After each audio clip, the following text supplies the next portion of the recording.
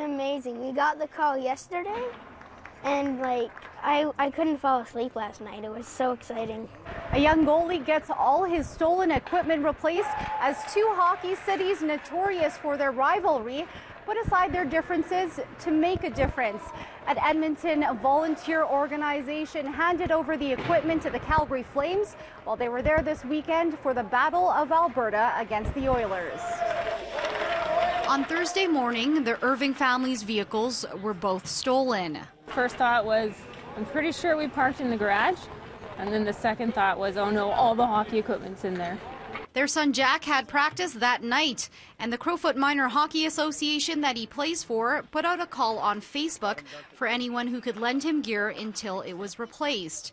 Comrie Sports donated a helmet, but it was a volunteer organization in Edmonton that had the pads Jack needed.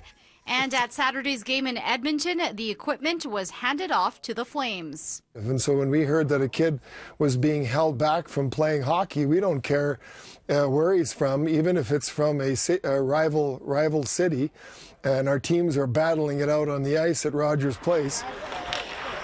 The visiting Flames grabbed the bag and hauled it down the highway to bring it to Jack, who showed up to practice at the Saddle Dome. It feels like not too long ago I was a little guy like that, and I never got the opportunity to come into an NHL room, so I think he appreciates it, and obviously he's happy. And it's the little things like this that make this league so special.